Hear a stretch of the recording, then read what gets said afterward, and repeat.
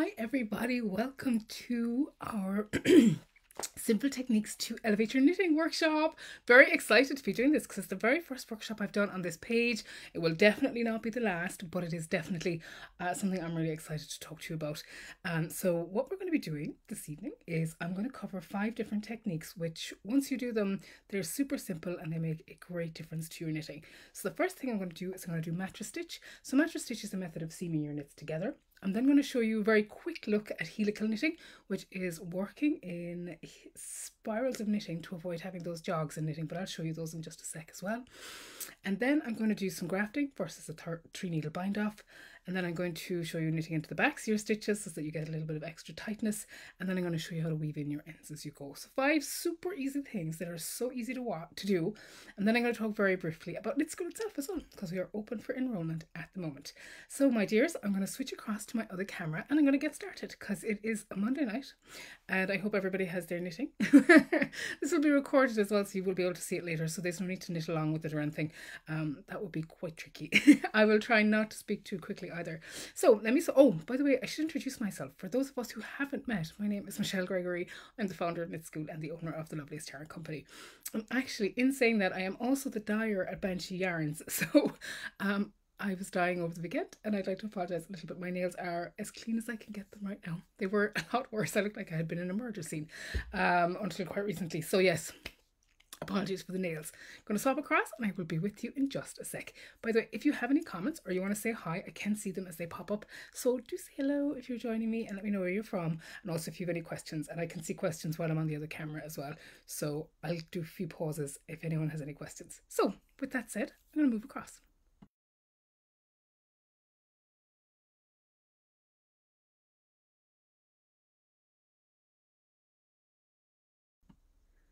So, hi Joy, hello. So my dears, this is super simple technique called mattress stitching. So I have two plain pieces of stocking stitch here ready to go. I have a curved darning needle, and I always use a curved darning needle. I find that when I learned how to do when I started using a curved darning needle, I found it so much easier to get finishing done. So the first thing I want to do is I want to figure out which way is up, because I want to do them the same way. So before I start, I'm just going to talk a little bit about stitch construction, because something that you might not be aware of is how stitches are constructed. So I find it kind of useful to just talk through that first. So this is a plain piece of stocking stitch. What you're going to see is you have kind of untidy edge, then you have a V and all your V's of stitches. So these are your columns of stitches. They're made up of a series of V's. So there's the V at the front, and there's the little loop that goes around the back, and that's actually your stitch. So you would count your V's like that. So that's a stitch, and there are little columns of stitches, all one on top of the other, and then you have your V's of your stitches going across to the side for your row. So it's really useful to see this because it is you kind of need to know how it's structured in order to mattress stitch it together, but also to fix it. So when you're doing mattress stitch, you are looking along, and actually you can tell I've used this a bit because it's been pulled out a little bit, but actually that's quite useful. I'm going to come a little bit closer as well as we do this. So with the mattress stitching, what you want is you have 2 columns of stitches. Your outside column, which is a little bit, in my case, it's always a little bit uneven. Most people, it's always because you're turning the row there and you're pulling in a slightly different direction. And then you have your sort of first set of really good V's. So your first column of perfect stitches, just one side. And it's into those space between those, we call them ladders, between your stitches, the little ladders that you have there. I'm going to put the needle right in, pull them apart so that you can see those up close. And it's into those that we're going to do the mattress stitch. So you find those on one side, so on your left, and you find them then on the corresponding piece on the other side. So this is a regular piece of stocking stitch. Now what some people do to make it easier is they knit every stitch. So you would knit on your knit rows and knit on your purl rows to get a really defined edge on those. Depends on how comfortable you are with it. It's good to know it for both ways. Sometimes I do it, sometimes I forget. But basically you have your V of perfect stitches and then your outside column of stitches as well. So the first thing we're going to do is we're going to get myself a piece of thread. When I'm mattress stitching, I suppose I go for about 3 times what I'm doing, but you can always do some more. I would like to have a nice elegant scissors, but they have all run off. Typical. toddlers, children are always shoeless. So thread my darning needle, just a regular piece. And the first thing that you're going to do is you are going to take your newly threaded yarn and you are going to take it into the very bottom corner, just above your cast on edge. So that's the very first thing. So the first thing we're going to do is we're going to link the two pieces of fabric. So I need to find the two holes on both of those. So they're matching. Now you come into them from the back. So I'm going to go in from the back. What should I do there? There we are, back again. Take this in from the back, all the way through. Leave yourself enough tail to sew in, so make sure you can sew that in. And then swap over, and you're going to the other one. You're also going into the back here. So again, through that hole, into the back. And then you go back to the other side one more time, and you come up through the same hole from the back as well.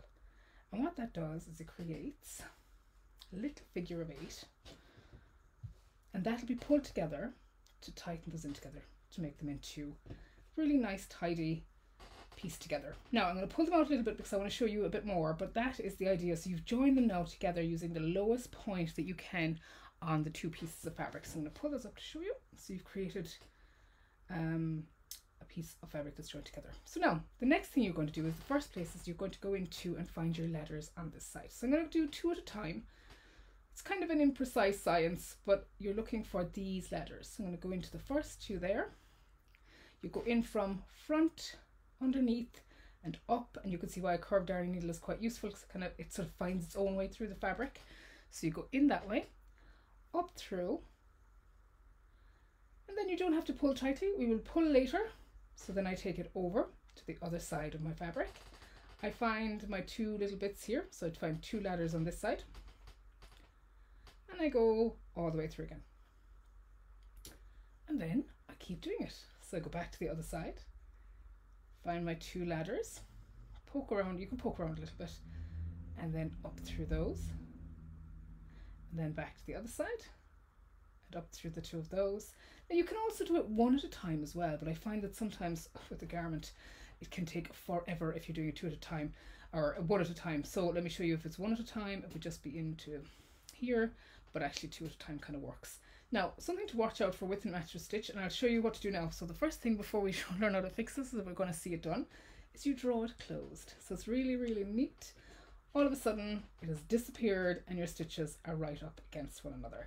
So that's one of the really great things about mattress stitches, that you can just then pull it together really nicely. And what it does is it creates a little seam at the back with your 2 selvage stitches. So your edge stitches at the back are hidden. You can see the different color yarn, but normally you would sew with a similar colored yarn.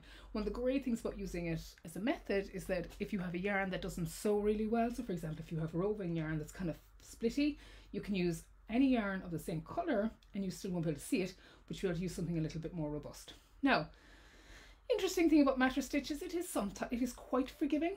So for example, if I say I skip one, so say I'm a bit uneven, let me make this a little bit uneven by kind of going up and down, and I'm going to run out of stitches at say the top, which I might, well, I'm okay at the moment, but say I went astray and I might do 1 stitch here, and then I've done 2 over here, and I'm a bit ahead of myself on the left. So say I've just done a little bit of, so there, you'll notice that I'm beginning to run out of the left or the right because I haven't lined them up correctly because I've gone in too far. All you have to do is you would either go back if you're a perfectionist or go forward if you're me, and then go into 2 on this side, and then 1 into the side that you've just gone, you're running out of, and then just pull them in together, and you can see that they're going to come back together. So if I do another 2, which will match the 2 sets of 2 I did on the other side, go in there, and then go in 1 here, it should adjust itself a little bit so that you can see that they're coming a little bit more together. So it's quite a forgiving stitch, and that they don't have to be perfectly lined up all the way up along. And that is just mattress stitch. So that is, and then when you sew it off at the top, again, you're going to go right up to the top, right up to the very, very corner of the stitches up at the top, sew in your end, and then it's really easy to sew in. And another thing actually is I'm showing you how to sew in. A lot of people, I was always inclined to do this, is that I would do this when I was sewing in my ends over, And what that does is it adds an extra layer of thickness to the seam, when actually if you go in and out along the selvage, it's not quite as thick. And I always end up with a thick seam. And you're probably wondering, if I have a pattern and I'm leaving out 2 stitches on the edge of my stitches, it's usually accounted for in patterns. So designers are always, your selvage stitches are normally worked into the size of your garment, so you won't be losing them. Plus, even in a chunky sweater, you can see that you're losing, like you'd be worried about losing a centimetre because the gauge is very large, but actually that's been accounted for generally in the pattern. So that is mattress stitch. It's neat. It's definitely, I used to put mine together and then I would just over sew them and they would just look so random. But once you have mattress stitch down, you get to put the rows really neatly up together. So that's mattress stitch. One of my favourite things. It changed, actually, when I learned how to do that, it changed how I felt about sewing up totally. It's the kind of thing that once you know how to do it, you're good to go. So that is the first of them. If anyone has any more questions about those, let me know. The next thing I'm going to show you.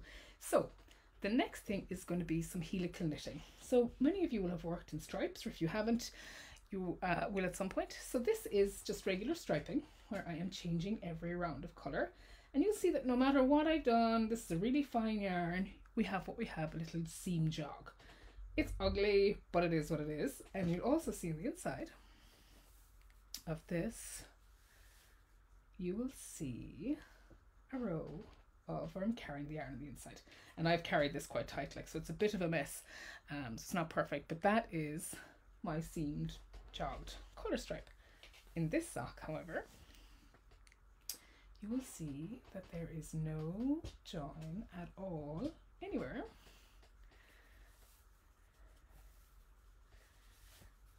So that is no seams on the inside of the colour. Actually, I have a question. Let me have a quick look. So Daryl, oh, with mattress is for curves? There is, yes. So in knit school, in finishing school, you will find a whole series of talking about the ratios. Let me go back actually and talk to you about that. So when you are sewing together, not the ratios, when you are sewing around corners and stuff like that, inserting a sleeve, for example, the way in which you're inserting your sleeve, it's much more relevant when you are matching up to uneven fabric. So if I'm matching up, say I want to put, actually anything will do. So if I'm putting this on, so if I'm going this way against that, you would need to do a ratio to make sure that your gauge is the same so that you can attach them at the same thing. There is a whole series, and I know both of you have joined, Paula, you've joined in school as well. So there's a whole series on doing that. Also inserting a sleeve and picking up and knitting as well. There's a particular way of doing it when you're joining, particularly a sort of a vertical to a horizontal fabric. And a sleeve cap insertion is all about that, and I cover that in knit school as well. There's a whole video on an actual sleeve cap. It is definitely one of those things that can go astray on you very quickly. So yeah, absolutely covered. But there's definitely a special method to doing it. Now, so back to this helical sock, and there's no line on the inside. I'm going to show you how to do it. Helical knitting is done on 1 round, 1 ball. So in this one, I've actually used 4 balls because I've had to use 1 ball for each colour in this. But I'm going to show you how to do a single stripe version, which is what this looks like. So I'll show you this. So this is 1 stripe, 1 colour, 1 stripe. So this is only 2 colours, and this is 4 because they're double width. So I'm going to start with this and show you how to do this, because the setup is the same for everything where you have 3 or more strands, but it's different for those where you have just the 2 strands. So I'm going to start with the 2 strands and then move to the other one. I'll show you that. So for this I have,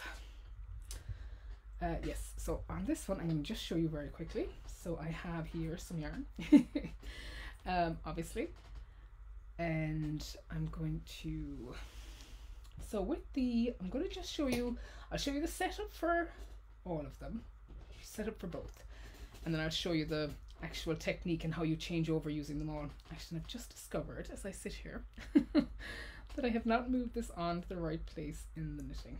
Let me do that. I think some of the setup for knitting workshops is like, it's you forget how quickly, you forget how long it takes to set everything up. So I've just taken this yarn and I've knit on a little bit from the center of round. It doesn't make a huge difference until you're doing shaping in it, and I'm not going to do helical shaping tonight because it's definitely a bit of a mind bend. But all you're doing So I want to add a second colour to my helical striping. Take my yarn, I knit up to a point, and then I literally add my colour. So the way I add my colour is I always knit one stitch together, working yarn above, tail yarn below, knit my stitch, and then continue working on in the colour I want. And that is how I add my colour, my second colour for helical striping. And what I will do then is I'm going to knit all the way around and show you what happens when I do that.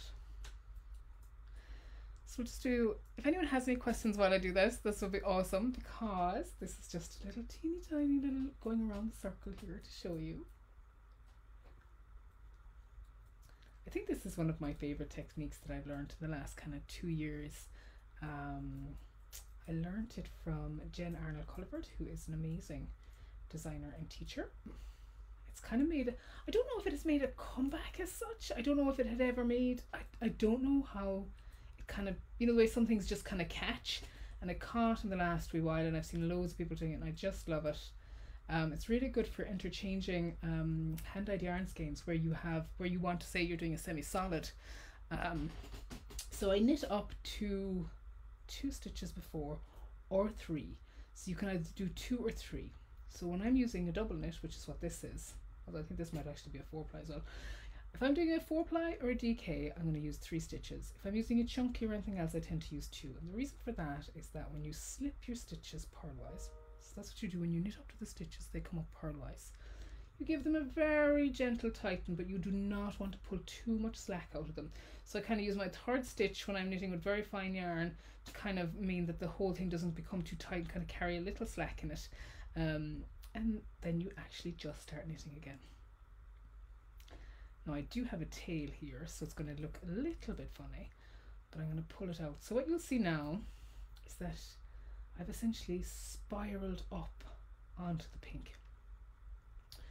Now if you want a more detailed masterclass on this, there's one in the Knit Mattress Facebook group at the moment, and I cover this in Knit School as well. But this is quite fun in that now I have no jog, and you'll see the effect of how good that is in just a moment. Yeah, Paula, it's a funny one. It's some people call it helix knitting, spiral knitting, helical knitting. It's not, it's kind of caught, but it's not, it's a little bit mainstream, but not everywhere. It's definitely something I've kind of, it's only been the last 2 years where I've really started using it. But as I was saying on the last long round, if you have like a semi-solid yarn that you're mixing for a sweater and you want to interchange your skeins, I find it super for that, because it doesn't create that line that you get when you're trying to interchange skeins down the side, and it just gives you that little bit of smoothness. So you'll see now I'm back here to the start of this. Slip, slip, slip purlwise. Take up, drop your yarn, pick up your other yarn. Now your ball management will have to be very careful with this, and I'll show you that when I have the 3 balls going for that. So I'm back here again, a little bit of tension, don't pull too tight because you'll definitely see a little ridge in your knitting, and then you just knit on. And very quickly, so now you can see I'm on here again, knitting on top of my other pink, and I'll actually be able to show you how helical knitting really works once I do a few more stitches. So here I am, I've started with my pink, started here, and I'm going all the way around. You see all the pinks, pink, pink, pink, pink, pink, pink, pink, pink, pink, pink, pink, pink, no break, no change, no nothing, just a spiral of stitches. And that will continue on, going all the way up along your garment in single colours like that. Now, that said, let me show you what that looks like in a bigger project so you can really see. So that's what it looks like in double colours. You can actually see it spiralling around and around where they actually never, cat hair, apologies. Everything in this house. I always say I couldn't commit a crime because there are 4 different types of cat hair at the scene. So you can see how they all spiral individually around. And that is one of the great things about it. Now, just to talk through the setup for 3 colours. Let me see. I won't rip back. What you're trying to do if you have 3 colours is, what you want to do is you take your piece of knitting, and instead of starting really close, so you know where you knit up, join in, and then continue on, you would come up to the first colour, join it in, and then you would add your next colour. You divide your stitches into 3. So you would start, then you join in your other colour about 1/3 of the way around, and then you would go on another third and add your third color, and then you would keep going around in a spiral like that. The way you change colors is exactly the same, but you would split off and do the different sections of it. And every time you add a color, you take your number of stitches, divide by the number of balls that you want, and then keep going. And now the other thing then is, if you want multiple stripes of the same color, you have to have them together. So if I wanted 2 of the gray, I need 2 balls of the gray, 2 balls of the pink, 2 balls of the yellow. There's obviously a maximum number of stitches you would want to use, but that's the general principle of it. So that is that, my dears. That is helical striping. It is one of my favorite techniques. I've actually all of these patterns, so they've all been written for it. The cowl, the helical, the heli hat, the heli socks, the double helix socks. I might be a little bit obsessed, and all of those patterns actually are all included in knit school, because I am entirely enchanted by that technique. Now the next thing I'm going to show you is I'm going to show you 2 different techniques, because they're kind of, sometimes people use them interchangeably, and they're sometimes interchangeable, but they're not always. So one of them is a 3 needle bind off, which is a really lovely finishing method for shoulders. And I'm also going to just show you the difference between that and grafting. I'm going to show you this sweater. So this is my Simply the Simple sweater. I love a simple sweater, and you'll see that that is all mattress stitched along there, along a visible seam that I wanted. This is a 3 needle bind off shoulder. So you can see that like mattress stitching sometimes can be really nice, but actually having a 3 needle bind off as a shoulder is really quite a good idea. It gives you a lovely slim seam on the inside, just gives you a little bit of a seam to give you that bit of strength that you want, but it's not like bumpy like you might get if you were doing mattress stitch. Of course, once you can mattress stitch correctly, it's less of a worry, but it is not everybody wants to mattress stitch their shoulders together, and it's one of the nice places to get a really good finish. So let me show you how to get that finish. I'm going to start with the 3 needle bind off. 3 needle bind offs are done right side against right side, which is the opposite to grafting, which is done wrong side to wrong side. So yes, so I have right sides facing one another, pressed together, and then 3 needle bind off is literally what it sounds like. Let me find my needle. You would use a needle of the same size as the needles that you're casting off. I've been asked before if you can use a smaller or a larger needle. I would use a larger needle if I was doing it, just because you get slightly bigger stitches. If you cast them off a little bit, if you use a smaller needle to cast them off, it'll get quite tight. So if you don't have the right needle size, like you don't have a third of the 2 that you're using, then I would suggest using a 4th, or a larger needle, at best, at worst, if you don't have the matching size. So a 3 needle bind off is exactly like it sounds. I'm going to cast off using my 3 needles, but in exactly the same way as if I were doing any other cast off. So taking the tip of my needle, inserting knitwise into the first stitch as if I were going to knit it, into the front loop of the other stitch. So I'm in through the front loops of both stitches, take them, knit them together, come back through, normal knit stitch, knit those together. Then the next thing I'm going to do, so I'm going to knit my next stitch. I'm going to do a regular knit cast off, so nothing too fancy, so nothing stretchy or anything. Into the front 2 loops, knit the stitches together, single stitch, and then, like all cast offs, taking one loop over the other. And that is literally it. I wish it was magic. Into the front 2 loops, knit the 2 stitches together, take it over and off. And again, now I've never tried this, and it's a funny one, so I'm going to do knit loop first loop, knit stitch and off. So I've not used this with, say, something like Jen's surprisingly starchy bind off, or any of the other loose cast off methods that there are, but I imagine I would, if you were going to try them and you wanted a slightly looser seam, I would think first about the strength you want in your seam, and why you're doing a seam there, because it might be that using a graft or using a looser cast off might not suit what you're doing, but it might work really well as well. So it really depends on the kind of context of what you're using it for. So now I'm going to keep casting off.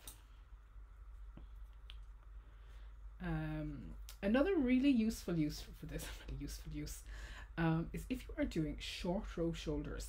So I don't know if anyone has seen them, and they're another thing that they're also in finishing school, because when I started in school, I started with finishing school because I thought all those little neat things that you do, they're what really make your knitting really perfect.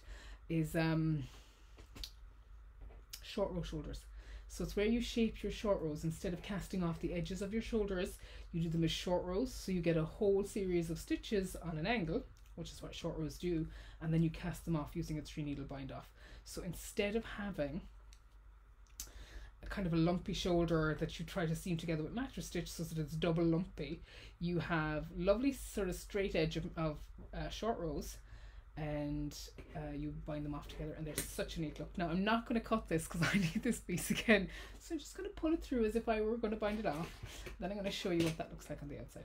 So that is that piece of fabric put together super neatly.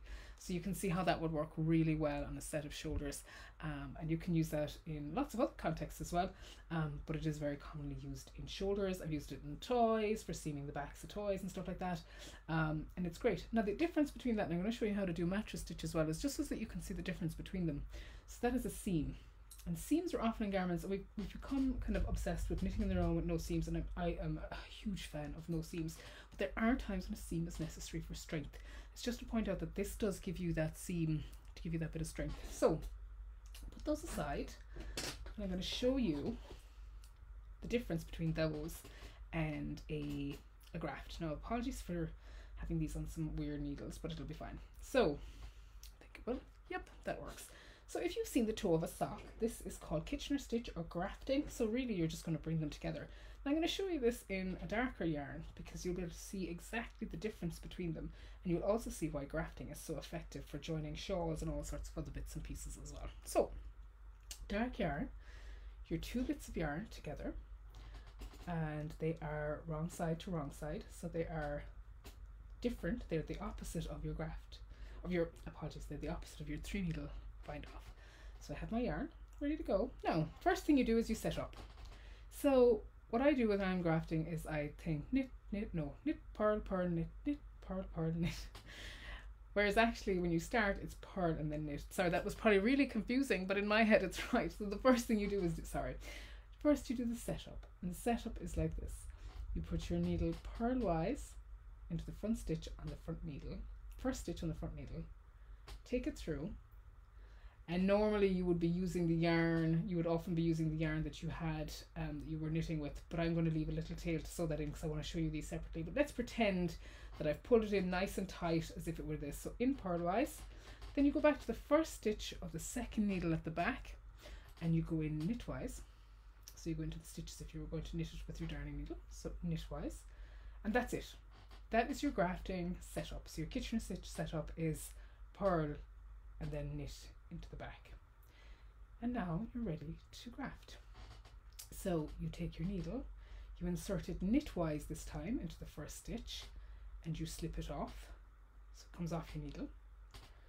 You then bring your needle all the way through, and then you insert it purlwise into the next stitch, the second stitch on the front needle, and leave it on. You then go back to the second needle and go through the first stitch purlwise and slip it off, and then you go through the next stitch knitwise and leave it on. And that's why I think to myself, knit, purl, knit, knit, knit, knit, purl, knit. It's always the same. You kind of get into a rhythm of it yourself. There are people with rhymes, etc. for it, but this is my way. It's just like, so it's knit, off, purl on, many tails. Very gently pull it up, then back into the other stitch, so purl and then knit, and that's your whole maneuver. So it for each one. Now, I'm not going to pull too tightly, but you would keep it about even. You want to get a nice even tension on it. You can even it out afterwards, and I'll show you that in a second. So again, we're back to my setup again, my stitches again. So it's knit and off, purl and on. And you give all your attention to the front needle and then all your attention to the back. So purl and then knit. And again, that's your 4 finished. And I find if you're working on this, always finish the 4 stitches, because otherwise I've had to cut the toes out of socks because I've forgotten where I am.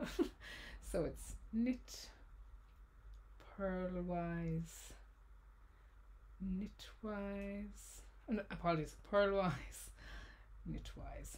So it's the reverse on the back as it is in the front, and then that's that grafted together. I keep going now. This is pretty slow, but I have to say this is such a good technique. So knit, purl, purl, knit. Another place you'll often see this technique is in place of like a provisional cast on.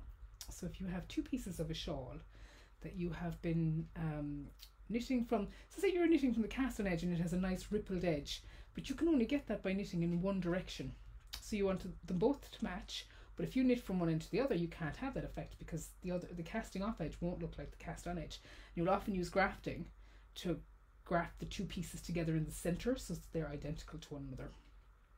So it gives you that really lovely symmetry, particularly on shawls and stoles and all sorts. Other places you see it, all sorts of places. So like sock toes. It's because it's seamless, and you'll see why in just a moment. And I'm hoping I'm doing this correctly, because it's when you're talking, it's definitely one of those things. It's a bit like when you're counting. You also, when you're doing mattress stitch, you're like, please don't talk to me. Now I'm talking to myself and you all while I'm doing it, and I'm like, oh, will we make it? We're nearly there now. So then I come to the last two stitches. Last two stitches, and then you literally finish these as you would your beginning. So you knit off, knit off, purl off as well, and that is your graft. Now let me show you. Now my stitches are probably a little bit funny. Now there, what you have done, and this is the neat thing about doing it in a different color yarn, is that what you have done is you have put an extra row of stitches to graft your two pieces together, and there is no seam at all. So you can just imagine what that looks like if you have the same color yarn. It is entirely invisible at the top of wherever you're putting it. So that's why right here, sock toe, that's a graft. So you really can't, you can tell because there's wings on the toe, but you can see that there's a direct, it continues on, which means that there's no rubbing on the inside of a sock. Whereas if you were to use something like this, 3-needle bind off, you would have a rough edge.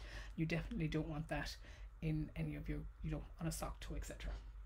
And again here, you can see why that's seamless, really smooth, and it works really well on things that you like shawls, etc., where you don't want a set of bumps. Now you can also see why this might not work as well where you have a seam, because it's just knitting. So over time, if you were using this to be depending on the top of your shoulder where the whole garment is resting on it, it might be over time, it might pull. So if you are substituting this in for a 3-needle bind off or anything, just be aware that they aren't always, they can be used in some circumstances the same, but not all of them. So that is 3-needle bind off and 3-needle bind off and a graft. Now I'm going to borrow another little piece, this one. So what I'm going to do now is I'm going to show you a little bit about picking up and knitting, but knitting into the back of them. I'm also going to show you a small bit of a cheat as well for swatching in the round that I wasn't planning to cover, but I need to cover it in order for this to make sense. So when you're picking up and knitting along an edge, again, you're actually doing it into the same place as you are mattress stitching. So I tend to do it one column of stitches in and into the little holes. Now with those, because I'm going to be coming out this way from it, I would do it as a ratio. I think it's 3:4. So for every 4 rows I pick up 3 stitches. Yes, that is it. But generally, if you want to be really, really precise, you would do 2 swatches and compare them and then work out your maths like that. Again, something I cover in detail in finishing school is the ratios and how to pick those up and how to kind of do really good button band pickups, etc. So I should do that a bit quick. Into the bottom hole, I hold my yarn underneath as if it was like part of the garment to give myself a bit of tension and knit through. And let me do that again so that you see what I'm actually doing. You go right through from front to back, knit your stitch and pick it up. I'm going to pick up 3.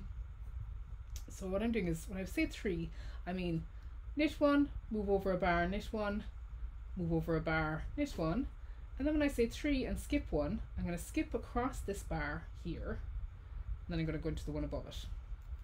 It's not going to be that precise this time. Let me see where I'm going to go in there.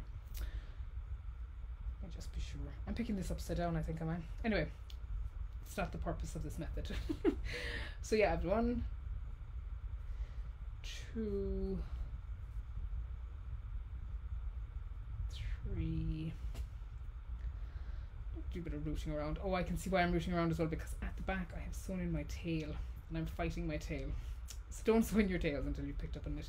And again, I'm going to skip one. So there's the gap there that I'm going to skip, and I'm going to pick up another 3 down along here. 1, 2, 3. And this ratio is why you often, when you are trying to pick up along a pattern that the designer has said pick up X number of stitches along your band, but your gauge is a little bit off, so you can't get the same number as they have, and that is all down to the pickup ratios that you're using. But I'm going to show you what I'm really showing you on this is knitting into the backs of them so that you get that effect. So what I've done is I've just picked up enough stitches to kind of show you the technique, and I am now going to purl into the backs of them. It'll show you the same effect. So if I just picked up a set of stitches and I'm going to purl half of them regularly, and then I'm going to purl into the backs of them to show you the slight difference between them. I should have a stitch marker for this, but like everything, I do not have one. When I need one. My entire house is covered in stitch markers. Let me just get one. This ball pin might fit this. You can always pin it into the fabric anyway. So let's do it. So 3, 3, 3 and 3. So I'll just put the pin into the fabric there so you can see the difference between them. I'm now going to turn my work. I'm going to purl the first 6, just regular, as if I were doing a regular pick up and knit stitch. So I'm just going to purl these. So just purl those as normal. And now I'm going to go in here and I'm going to purl into the backs of these.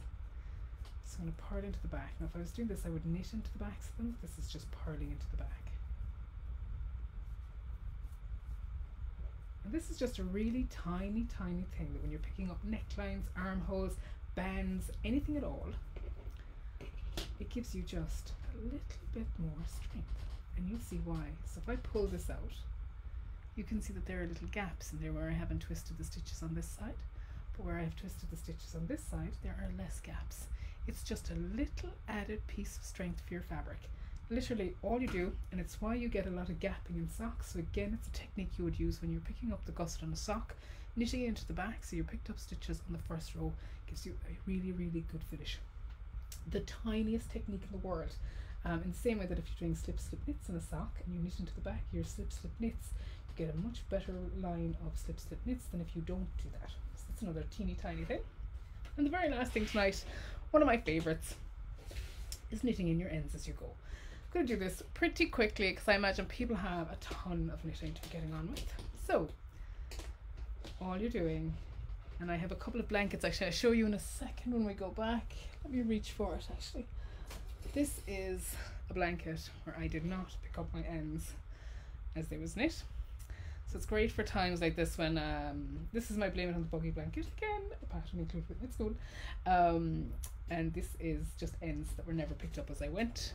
And this one on the other hand, and it's very difficult to tell. Let me see if I can find them. This was knit in as I went. So all of those all knit in as I went through them, so it makes a huge difference. And obviously I'm carrying my yarn in one stitch from the outside as well, which makes it very almost invisible from the other side. So a super useful technique, particularly if you make a lot of things with blankets, etc. So all I'm going to do is find myself some thread. I should really get a slightly less soft yarn, although this alpaca is magnificent, so I do know I love knitting with it, it's such a treat. So all I'm going to do now is, again, because I like to just knit my stitch, I'm going to knit them together in another way so that people who are more familiar with this, so when I'm knitting in a yarn, again I hold it to give it tension, I could knit my 2 stitches together. Which means then I'm going to want to hide my blue, so pretend this is a tail rather than anything else. So all you do is you have your yarn from above that you're going to be knitting with, and you have the yarn that you want to hide the tail of. I take the yarn that I want to hide the tail of over the tip of the needle like that. I then knit the stitch as normal. I then take my yarn back over, and then I finish my knit stitch. I then knit my next stitch normally, and then I put my tip in, bring it over, round and down, and it catches the stitches. So I'm going to do that a little bit more slowly now. So I knit my next stitch as normal, so it's every second stitch. I then take the yarn that I'm trying to tie in, bring it over the needle, rest it down the needle, take the yarn and go properly around it. So when you're bringing over the blue yarn, it's the opposite way. And you knit those together. And you knit the next stitch. You take your other thing over the front of the tip of the needle, so it's over it instead of under it. Knit it, bring it back, catch it, and then it just catches it. And that is literally how you weave in as you go. You can just see that the blue yarn will be held all along there, and if I were to cut it here, then it would just be all sewn in for me. The other way of doing it, and the one problem with that, is that if the yarns are very high contrast, you might see one yarn showing through the other. So a way around that is to just twist, knit, twist, knit, twist. Now you're probably thinking, why would you use the other? So why would you use one above the other? If you are someone who's used to doing continental knitting, it's actually very, very easy to catch the yarn like that. And it's also, if you're doing floats and stuff like that, a reason you would, it's very comfortable to use the one over your left finger if you're used to it.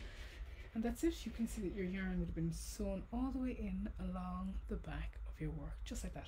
So there's two different methods for sewing in your ends. And that is, if anybody has any questions, that is pretty much 5 different things with a few other little tiny tips that you can work through to just improve the finish of your knits just that little bit. Now I'm going to swap over to the camera and tell you a teeny tiny bit about Knit School, and then I am going to leave you to the rest of your evening.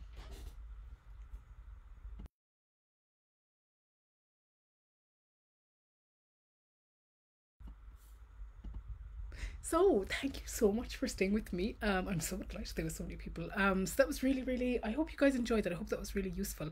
It is one of my favorite things, is finishing, and how you kind of finesse your knits. I took a finishing course, I don't know, I keep saying, like, I say between 5 and 10 years ago, because I'm not entirely sure of the date. It must be 8 or 9 now.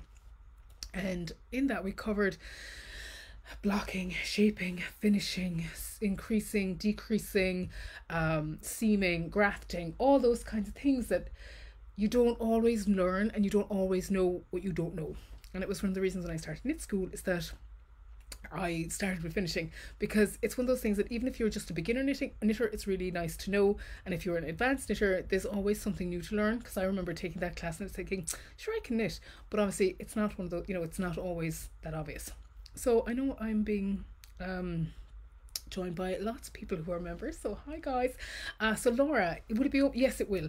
So my plan for Knit School is to open before we start a major set of master classes. So at the moment there are 8 master classes in Knit School, including finishing school, sock school, colour work and steeking, and we're about to start beginner's lace and advanced lace with Brona Miss Kelly, who is an amazing designer and teacher. But I plan to open, we'll be opening again. So we're opening this month and next month, then we're having a month off. And then we'll be back just before we start doing brioche. So we're going to have a brioche in August, and then we're going to have advanced brioche in September. So August and September will be brioche months. So we'll be opening again in July for people who want to start with those. There is an annual membership option though that gives you get 12 months for the price of 10, and you get all of the masterclasses that are there, and an extra pattern library as well. So you can kind of, it depends on your own pace, but we will open again. It's not like it's an exclusive club once you're in, but it's not impossible to get in. Who would do that? But we open for a week. It'll be a week at the end of the month that we're opening, because it means that when we then start the following month, I'll have more time to spend with people who join, so that you guys get a proper welcome to Knit School as well.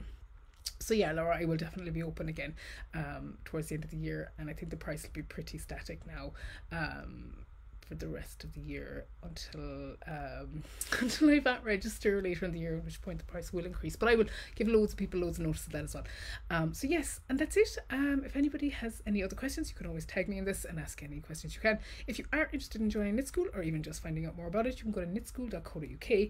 Right now there's a link at the front of the site, and it'll be there until Friday, that you can join now, have a little bit of a look around, or you can also join the mailing list if you fancy doing it later on.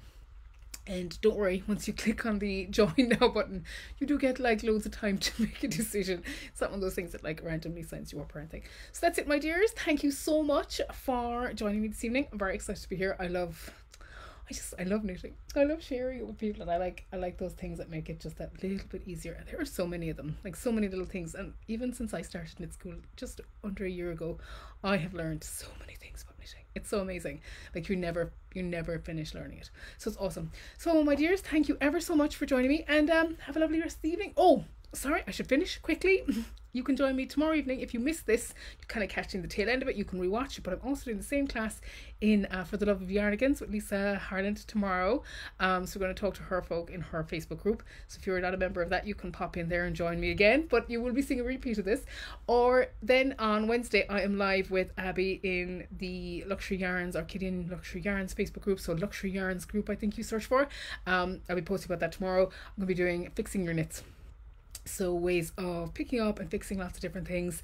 So when things go wrong, how to fix them. Won't be the whole plethora of it, because there are lots of things that you could go wrong. But there's also some ways to kind of prefix your work as well. So we'll be covering that on Wednesday. I'm live as well tomorrow, Brona Miss Kelly on Instagram at noon. So you can come and see us. We're talking about what's in the lace masterclasses. So if lace is something you fancy, this is definitely the time to join knit school. She's going to start at the most basic level, with even including how to do a yarn over, which I think is just a great place to start when you're really setting out with lace, because it can be very intimidating, and Brona is going to make it so that it is not.